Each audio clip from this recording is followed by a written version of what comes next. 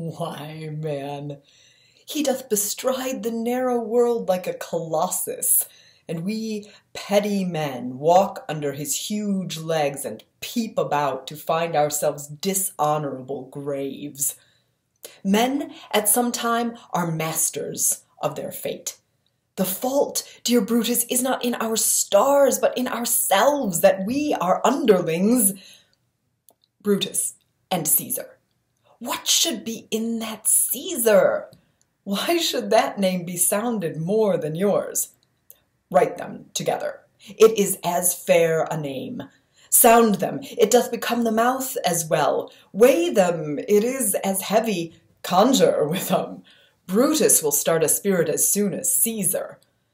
Now, in the name of all the gods at once, upon what meat doth this our Caesar feed, that he is grown so great?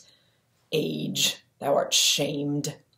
When could they say, tell now, that talked of Rome, that her wide walls encompassed but one man? Now is it Rome, indeed, and room enough when there is in it but one only man.